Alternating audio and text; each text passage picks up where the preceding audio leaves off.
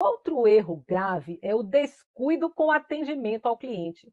Esse é um dos erros que as artesãs cometem e muito. Elas não se relacionam e isso traz uma falta de profissionalismo no artesanato.